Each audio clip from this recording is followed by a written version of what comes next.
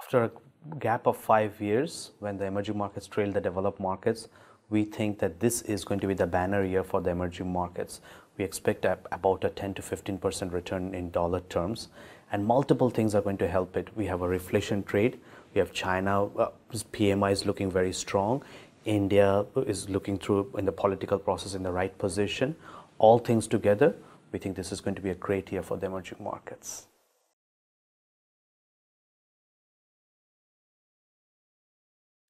Brightest spot of all is China for this year, and primarily because after a gap of 5 years, China's inflation numbers, or its PPI, became positive. What does that mean? It means that you will get a nominal GDP growth coming from that inflation. On top of that, China is getting its act straight in the infrastructure spending with One Belt, One Road, and you see that is what is causing the demand of the commodities. That spills over into the reflation trades coming primarily from the LATAM countries, Russia and South Africa and so forth. The risk which you should consider about is any risk which might come from any policy risk or political risk which can originate from the developed markets.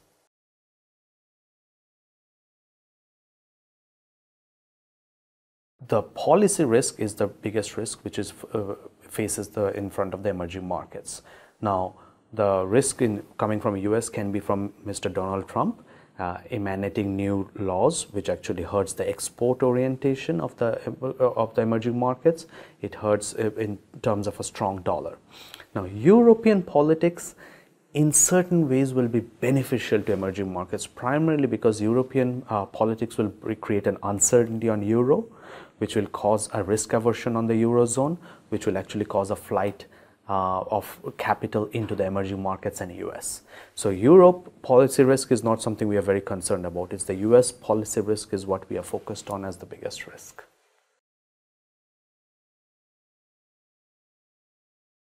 The key things about the investment process is that it is all based on behavioral finance. Human mind is irrational. It has been irrational for 5,000 years and poses no change or risk of any change anytime soon. Now, what our investment process does is that it actually uses a quantified model to identify this irrational behavior and how it causes mispricing of the stocks. What it does for you is it actually builds you a source of alpha or return which is completely uncorrelated with what's going on in the market.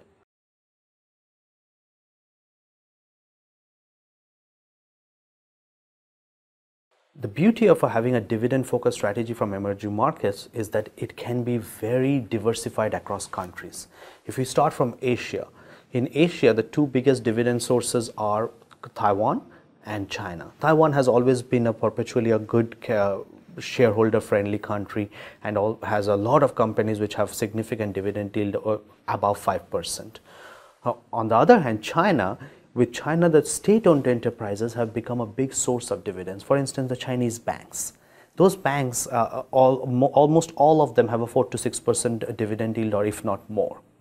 Now, if you move over to the CEMEA, the Latin America and those countries, you find the similar story.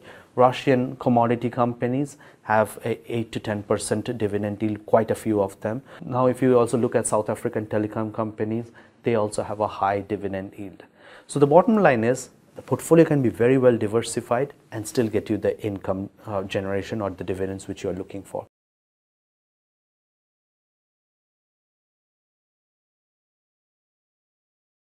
Allianz Global Investors. Understand, act.